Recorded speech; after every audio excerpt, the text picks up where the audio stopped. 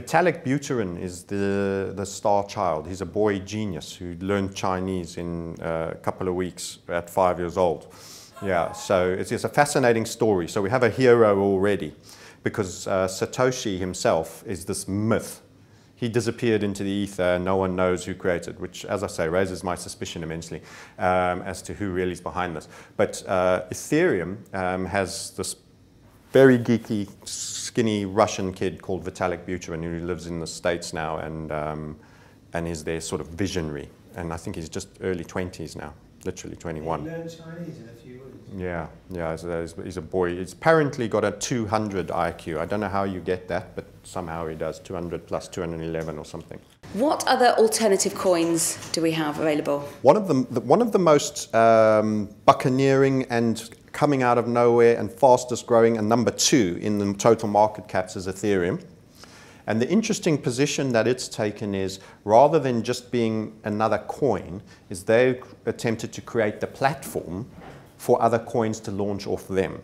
So this is kind of a little bit of a cunning move, kind of like Microsoft. Instead of trying to be the computer or the application, they were the operating system for which all the applications run off.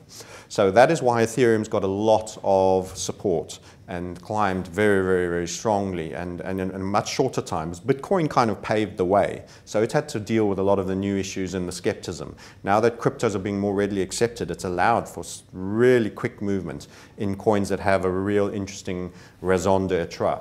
And as I mentioned, they've got a sort of a star hero that hasn't gone into the ether like Mr. Satoshi in Vitalik Buterin, who's a boy genius, and as I was mentioning to you off screen, learned Chinese in a matter of weeks at 6 or 7 years old. So I mean, there's a cult hero element, and you can go swat up on that. And he's designing Ethereum and creating it more as this platform that people want to issue coins can then, instead of having to get involved in all the hardcore techie, because you need a lot of developers, this requires management, you want to hire good guys. If you've already got someone who's scaled out on really top developers and has done a lot of the thinking, you can actually go with their protocol, and then you don't have to do nearly as much. So it's kind of like a white labeling platform. And this is, I think, is quite a clever move to establish Ethereum as one of the most popular platforms for issuing coins. You and I could agree a loyalty scheme and launch a coin on Ethereum. We might need a little bit of know-how and we'd have to talk, but the fact that Ethereum will say,